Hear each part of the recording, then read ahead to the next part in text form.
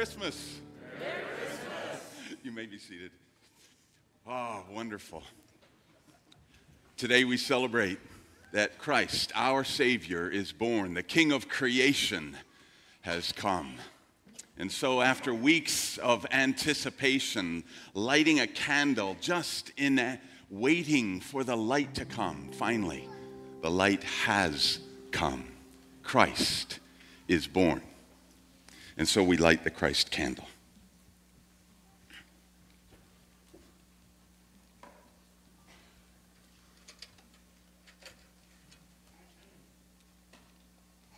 This better not be electronic.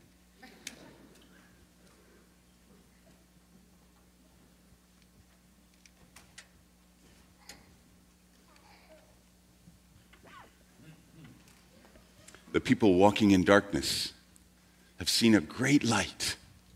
Upon those walking in the land of deep darkness, a light has dawned. For unto us a child is born, unto us a son is given, and the government will be on his shoulders, and his name will be called Wonderful Counselor, Mighty God, Everlasting Father, and Prince of Peace.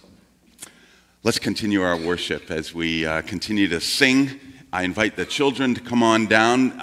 We need your help to celebrate, and so there are bells over here, and we're encouraging you to take one of those string of bells and just carry on celebrating. So we're going to sing. Jesus, we remember it's your birth.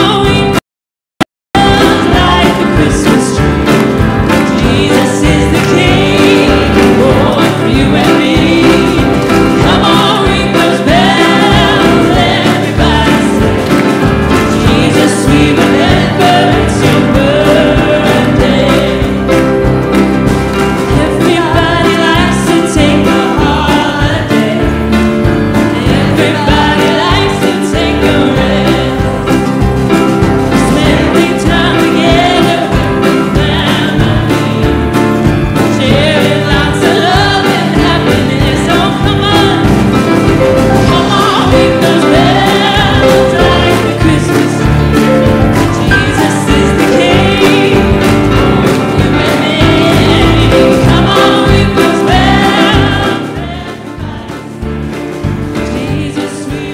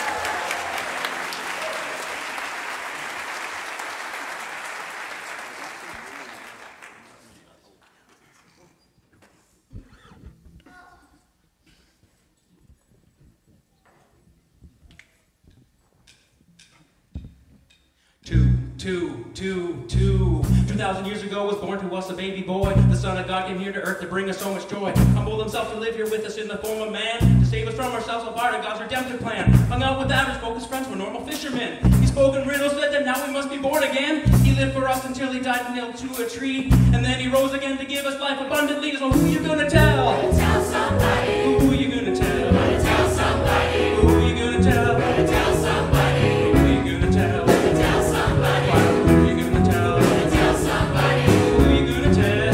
Tell somebody. Who you gonna tell? Tell somebody. Church, who you gonna tell? Tell somebody. After who you gonna tell? Tell somebody.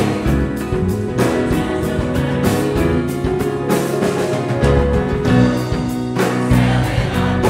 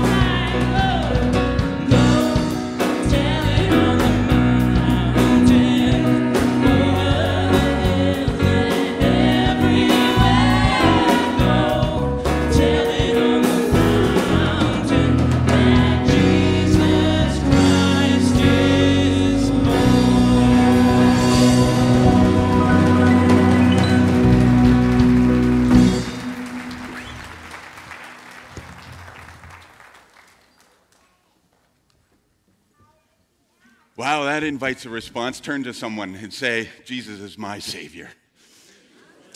Yeah, Christ is born. Merry Christmas. Yes. Well, we have another opportunity to respond as well with our gifts. Gifts given in thanks for Christ is born. And today the offering is designated for World Renew. It's an organization of the Christian Reformed Church that brings renewal and restoration and hope into broken parts of our world and in many different countries. And so we invite you to give for that, and you'll have an opportunity during this next song to bring your offering to the front in the collection boxes, and as well as you can give electronically in the ways on the screen. And we are welcoming these special guests to continue leading us in worship as they sing Mary, Did You Know?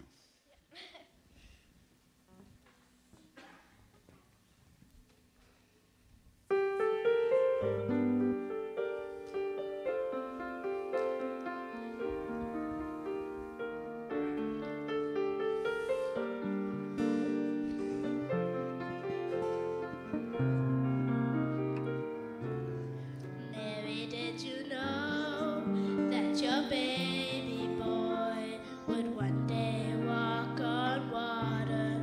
Mary, did you know that your baby boy would save our sons and daughters?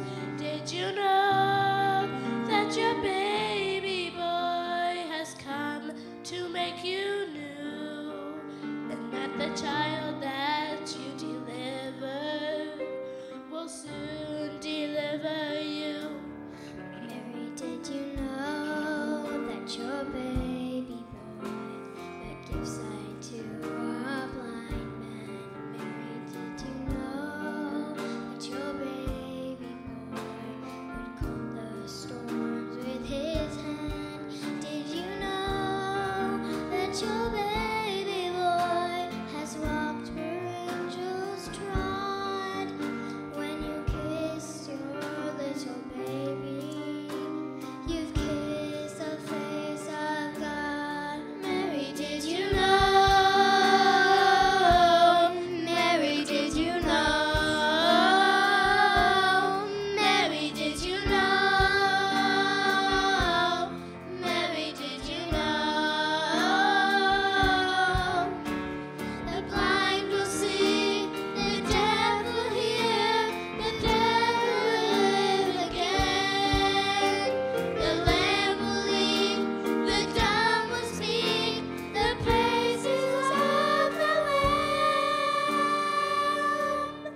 Mary, did you know that your baby boy is Lord of all creation?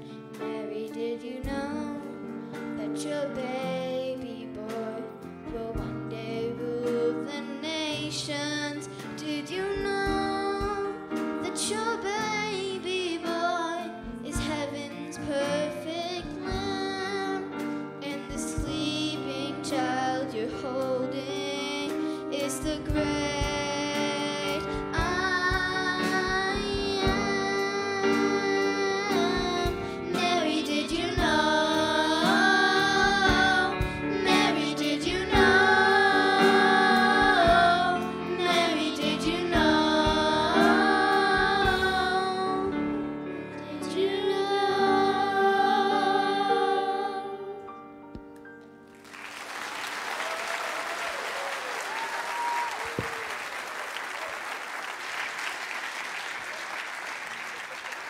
Well done. Awesome. Thank you. That was inspiring. Well, children 2 and under, if they're starting to get restless and so on, the nursery is open on our lower level, and so you're welcome to bring your children down there at any point. The rest of the children are going to remain in the service, and we have activity sheets right over in the corner there, and you can grab a sheet and some crayons, I believe, and if that helps you as we continue on in the worship. And at this time, I'd like to invite the New Life Korean Church and welcome them as well as part of our worship service today. And they're going to lead us as well. Some of the members are going to lead us in this next piece.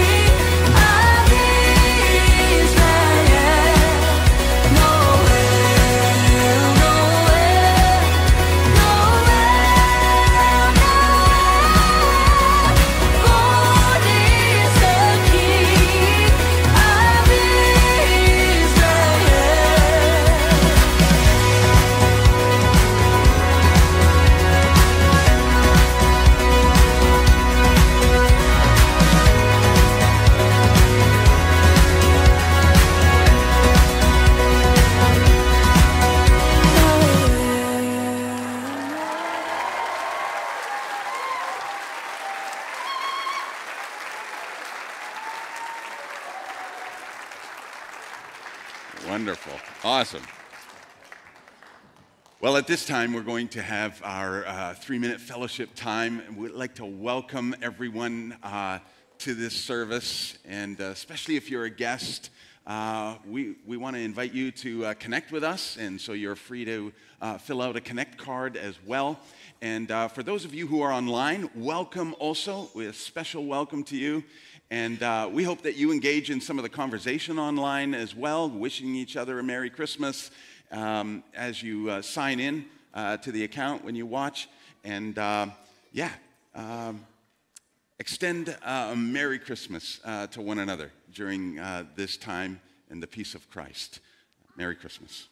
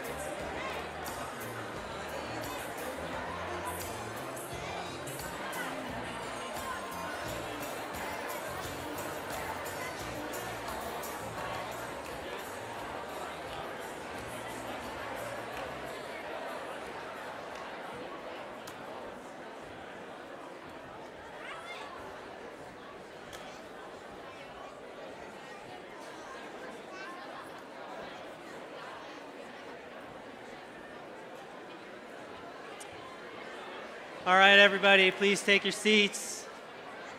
Those 3 minutes, I only got this far. Yeah. Yeah, those 3 minutes go quickly.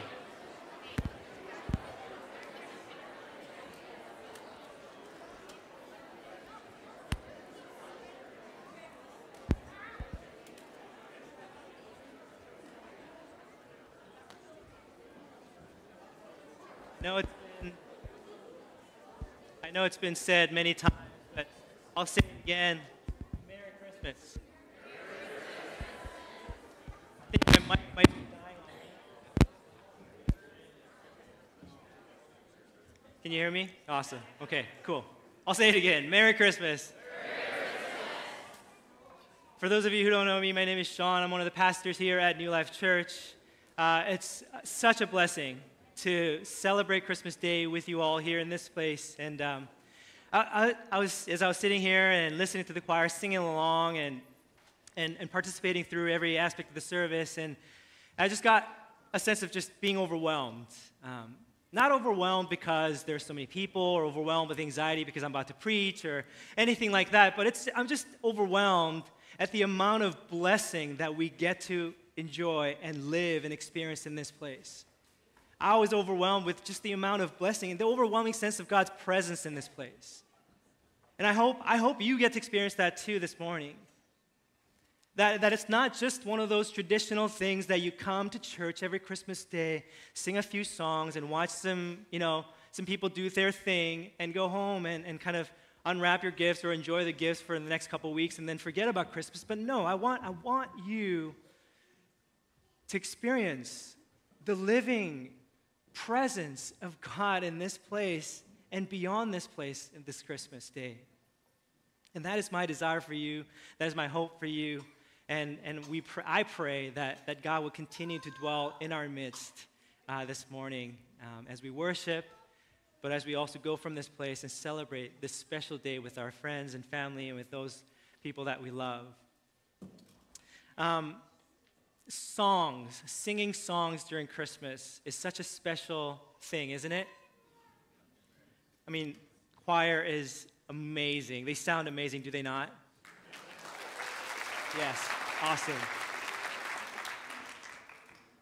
Christmas brings along so many songs, and there's lots of songs. There's the carols, there's the hymns, there's the worship songs, there's the pop Christmas carols and songs. There's so many songs that lead up to Christmas that lift up our mood and bring the festivities all around us. It's a season where Michael Bublé comes out of a hibernation with It's Beginning to Look a Lot Like Christmas. Of course, we can't forget Mariah Carey, the undisputed queen of Christmas songs, with her All I Want for Christmas Is You. I mean, you would think that every year you hear that song, don't you want anything more than just you? I mean, by now, it's been years that you've been wanting you. You could maybe ask for something else this year. And of course, we also have to tip our hat to the ever-popular Last Christmas by the 80s pop duo Wham! Just only a few chuckles because I noticed the crowd, I see where the chuckles come from and I see where the chuckles do not. A generational difference. We are an intergenerational church here. We love to worship together as, different generations come together and worship because, it doesn't matter. It doesn't matter if you don't know Wham or not. We can still come together and worship together, okay? Now, it's not one of my favorite songs, but as I was wrestling and thinking about the sermon on Christmas Day, one of the songs that kind of stood and caught my attention was the song, It's the Most Wonderful Time of the Year. We all know the song. You're probably singing it in your head, but as soon as I mention the title. The song gives many reasons why Christmas is the most wonderful time of the year. With the kids jingle belling and everyone telling you to be of good cheer. With those holiday greetings and cheerful, happy meetings when friends come to call. Parties for hosting, marshmallows for toasting, and caroling out in the snow. Scary ghost stories and tales of glories of Christmases long, long ago. I don't know who still tells scary stories during Christmas. It's not my jam. If it is yours, have at it. Much mistletoeing and hearts will be glowing when loved ones are near. These are all wonderful things. Yes, they bring excitement and a mood of festivity during Christmas. And I agree with the song that Christmas is indeed the most wonderful time of the year. And I would assume that everyone in this room would agree that Christmas is indeed the most wonderful time of the year. But I don't agree with the reasons.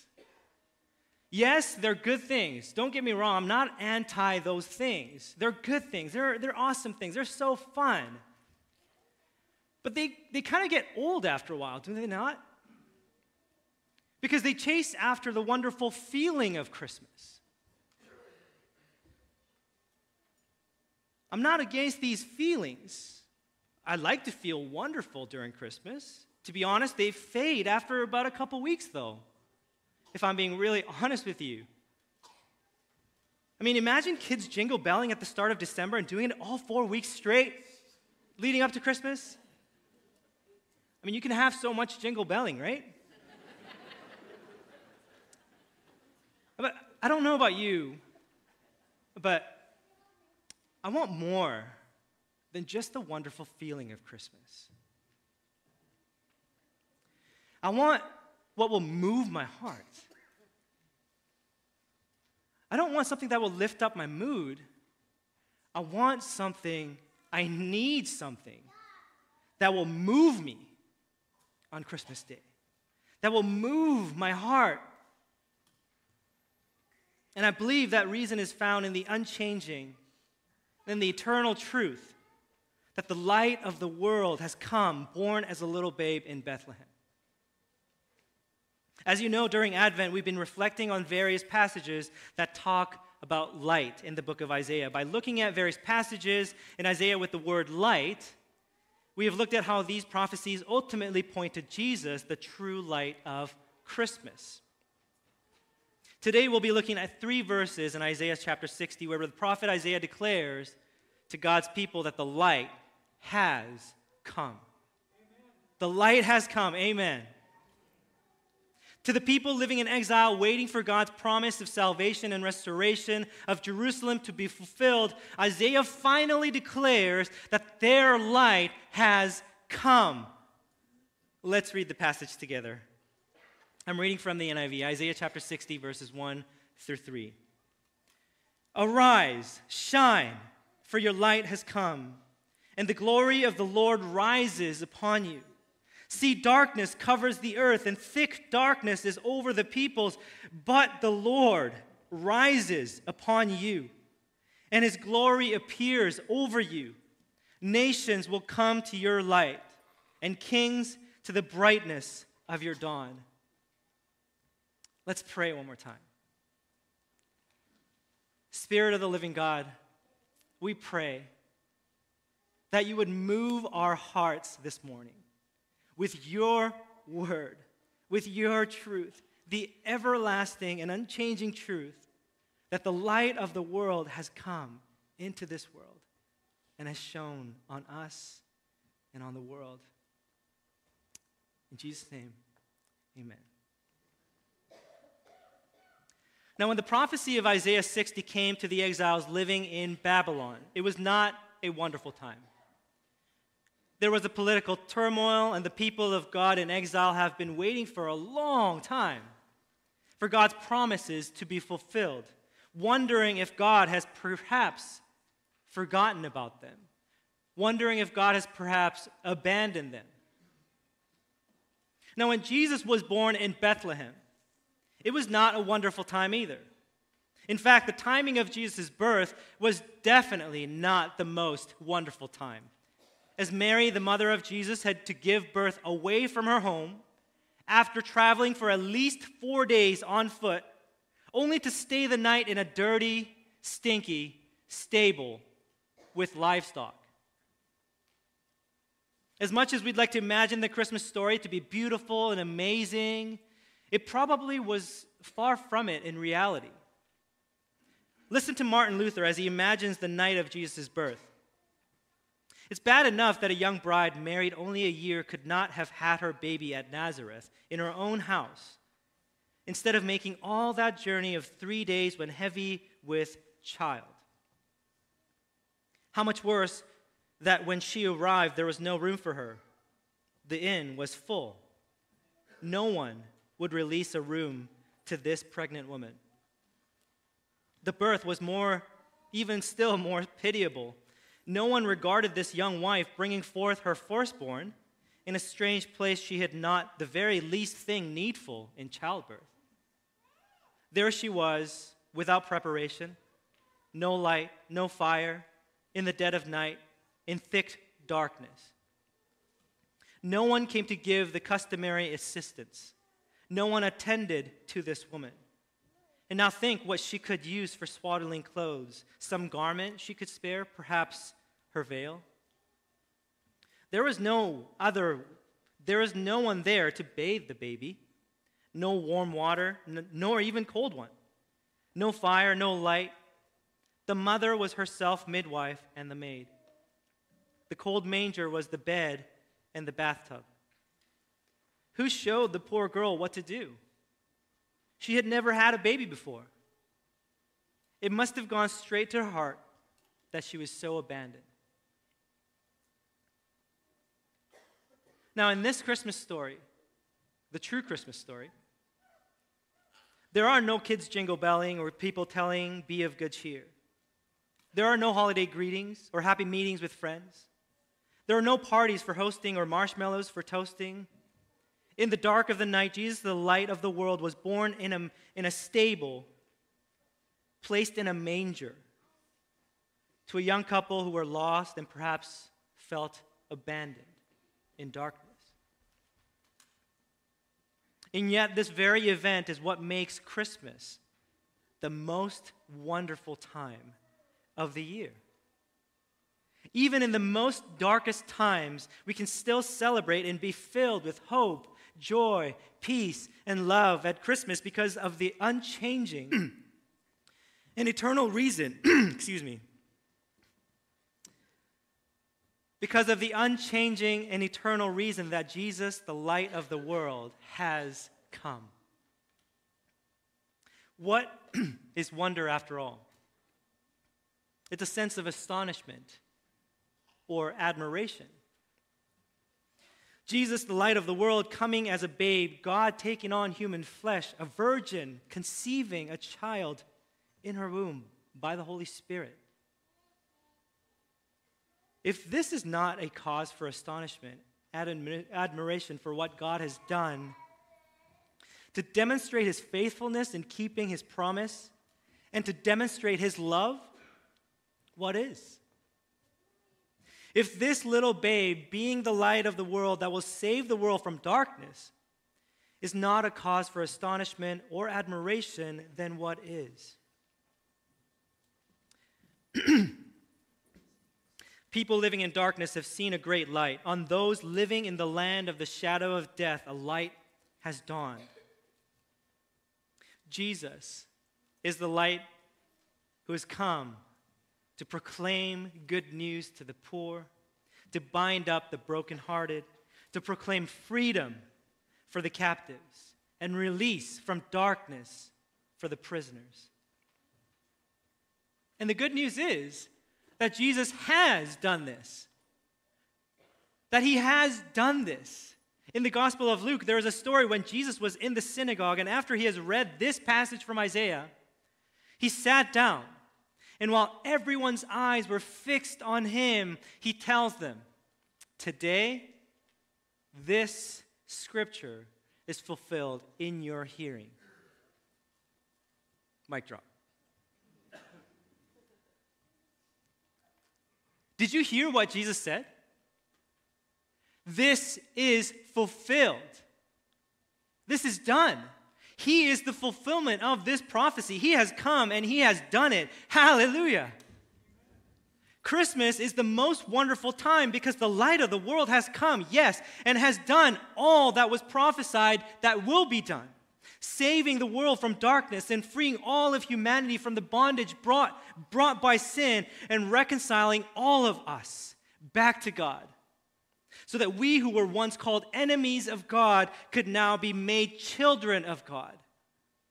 Not only that, he defeated death so that those who live in him could face death with courage and not fear.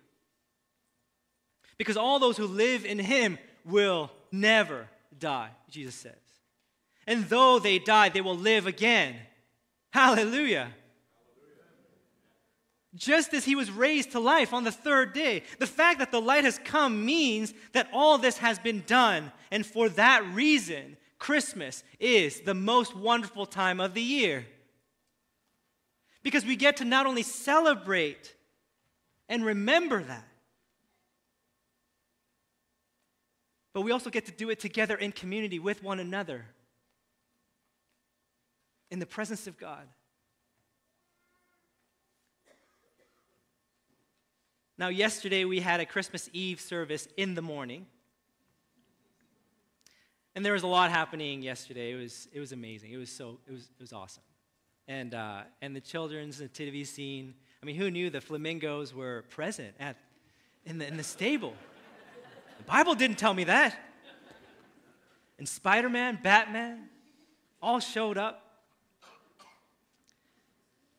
Now, in the midst of all that was happening and the cuteness overload, what really moved me in yesterday's service was the line, "Christ is the Lord." In the song, "O Holy Night." Christ is the Lord. That is what makes Christmas the most wonderful time of the year. Because no matter how dark the world may be, no matter what our life circumstances may be, no matter what we might feel in the weeks leading up to Christmas, Jesus Christ, the light of the world, is the Lord. He is sovereign. He rules and reigns in this world, no matter what we might think about the world. Even if he seems like he's not working at all, he is reigning and ruling. Jesus Christ is the Lord. And that is worth celebrating and declaring over and over and over again every Christmas. And this is what moves us to adore and worship Christ on Christmas. Not only that, this light has made his followers, the church, light as well. Look how the prophecy in Isaiah chapter 60 begins. Arise and shine, for your light has come. Arise and shine. It's a command given to all God's people because their light, Yahweh, has come. And they can shine because God's light has come. He's with them. And as we can see, all the earth covered in darkness will flock to them as they shine, just like God has said in Isaiah chapter 49:6, where God declares that he will make his people a light for the Gentiles, that his salvation may reach to the ends of the earth. And Isaiah 60 is declaring that God has done that because he has come.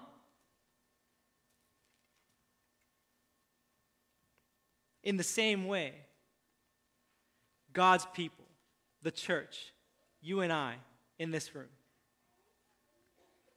shine Christ's light. We are the light. Jesus said, "You are the light of the world." You are the light of the world.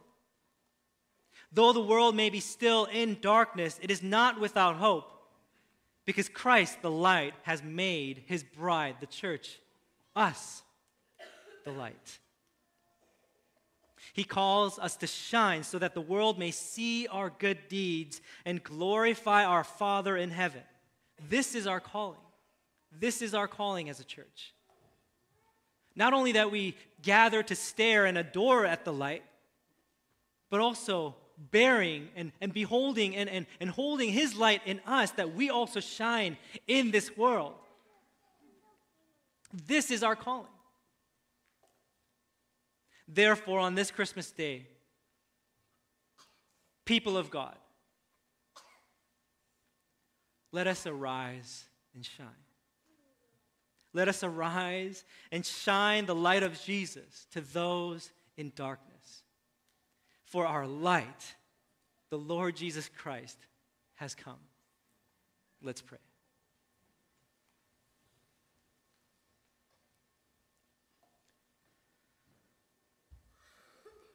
Jesus, we thank you so much. We thank you so much for coming to this world. World that was in need of you. This dark world that needed light. You have come. You have set foot in this world as the light of the world. And because of you, not only did the world behold light, the true light, but you have made us the light. And so, God, we pray that as we continue in worship, and as we continue to remember and celebrate this wonderful day of you coming into this world, and you having come to this world, we pray that you would empower us and enable us to shine even more brighter as we look forward to the new year. All this we pray in Jesus' name. Amen.